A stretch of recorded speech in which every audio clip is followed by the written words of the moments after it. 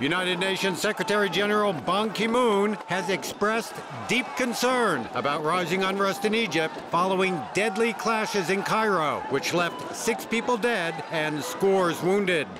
The clashes between Islamist hardliners and the military appear to be a warm-up of sorts for October 6th, when the Islamist-dominated coalition against the ouster of former President Mohammed Morsi has called for a bigger day of protests centered on Tahrir Square.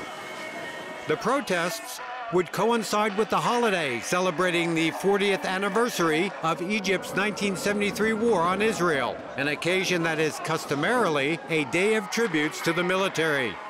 Egyptian state television and radio have been calling on civilian supporters of the military-backed government to turn out to defend it, potentially setting the stage for more bloodshed.